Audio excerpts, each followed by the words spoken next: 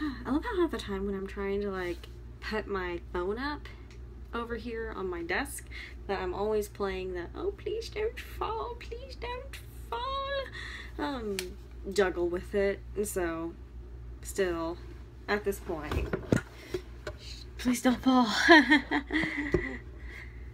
Anyway, hi guys, and there is, I got a little salt candle holder, and then I made the mistake of unwrapping it on my chair of my desk. It's, yeah, it feels a little weird right now.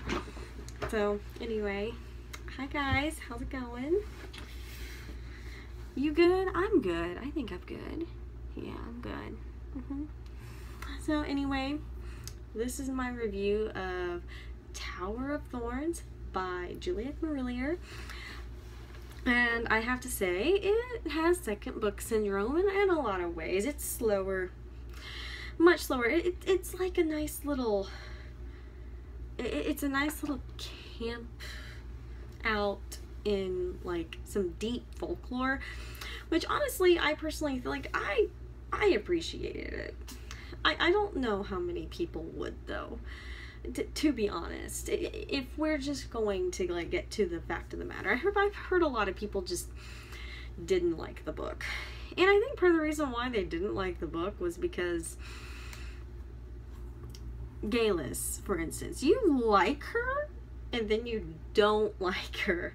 It's very interesting how people are like, well, I like Galis, but she's kind of a bitch. She's a bit of a lying, but she's a lying bitch, and she betrayed, spoilers, she betrayed Blackthorn. I won't tell you how she betrayed Blackthorn, but she betrayed Blackthorn, and it caused Blackthorn to be in a bit of a predicament that almost seemed permanent until Grimm did something. And when Grimm did something, it made the thing that might have been permanent not permanent.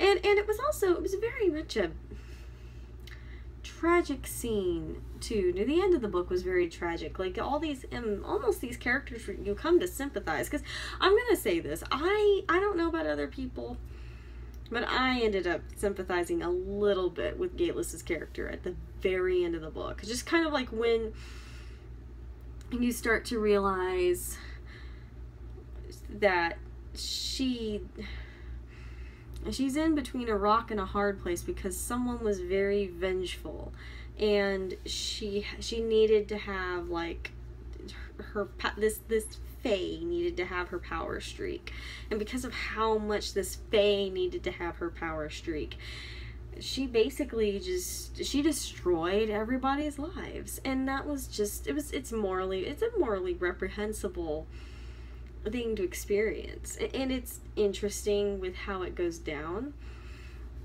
And for me, I enjoyed it. I really enjoyed watching that. I enjoyed seeing Blackthorn just kind of, a lot of people, one of the things that people didn't like about this book was that Blackthorn was falling into traps that she should have seen.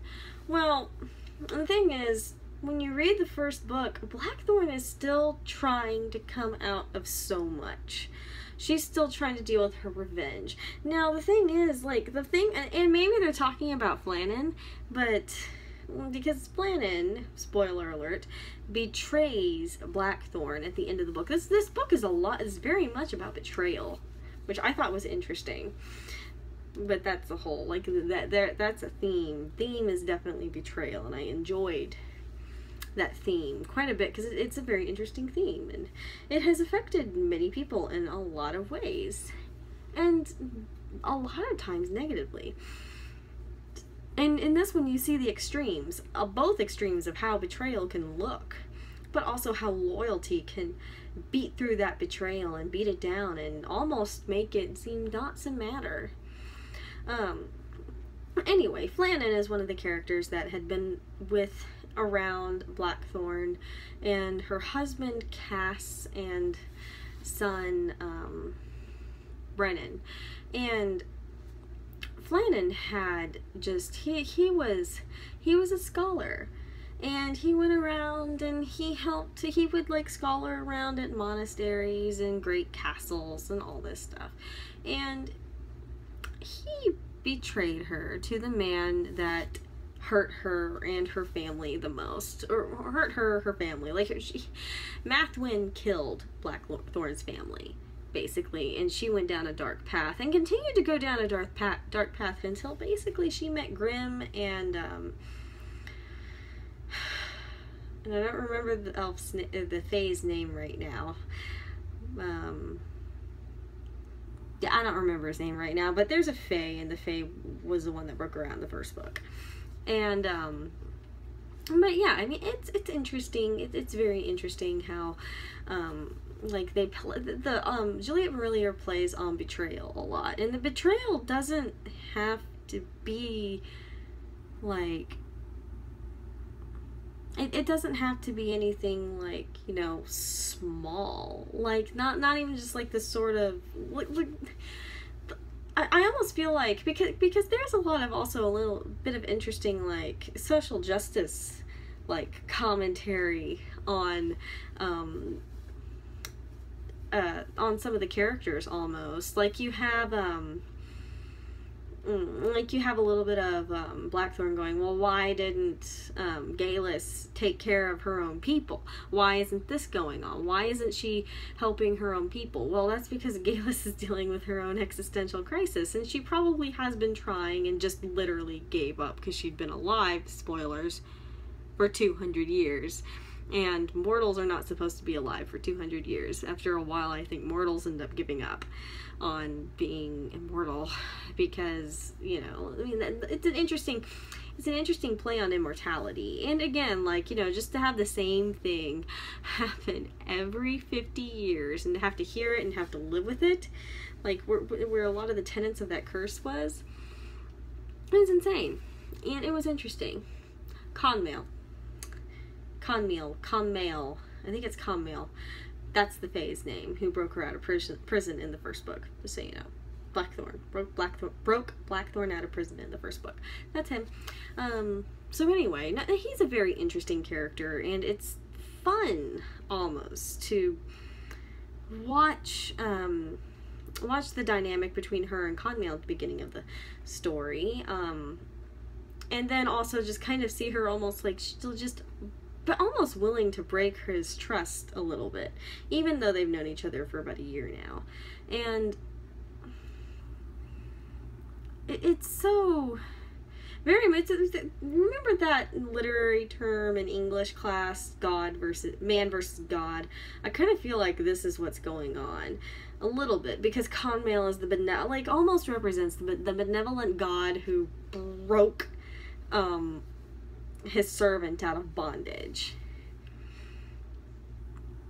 And Blackthorn represents the person who just, the people, like the Jewish people. Blackthorn's like the representation of the Jewish people who just kept almost failing until she finally fails.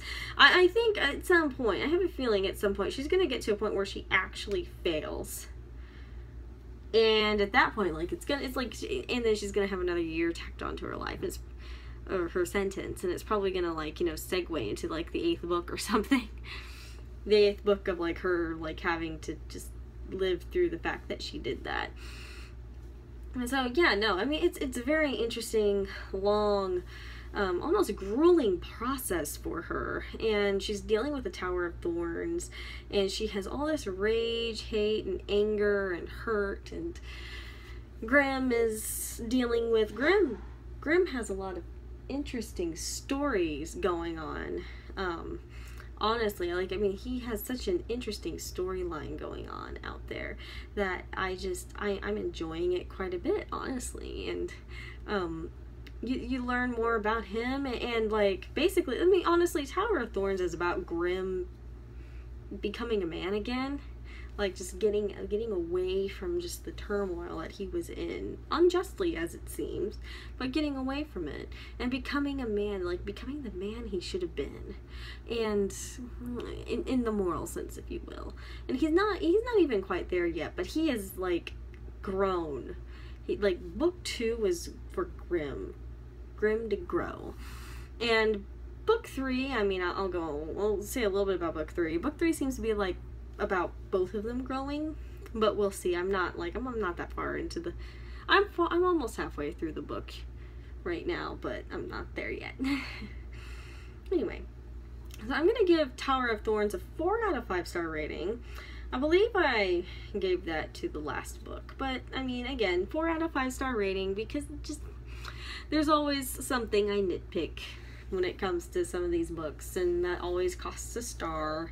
And so here we go again, cost a star, because again, it I don't think Juliet Marillier handled that pacing well enough for me to warrant giving her a 5-star rating, but she still like made a very enjoyable world for me, and I enjoyed what I read, if you know what I mean. And it was still pretty good. Like, the plot was good. It was folk tale retellings. I mean, that's basically what I expect from a folk tale retelling, and it is what it is. And that's what people need to realize, is that it is what it is. It's a folk tale retelling, and she does a very good job with that. So 4 out of 5 stars. That's the end of my review. You guys have a wonderful day.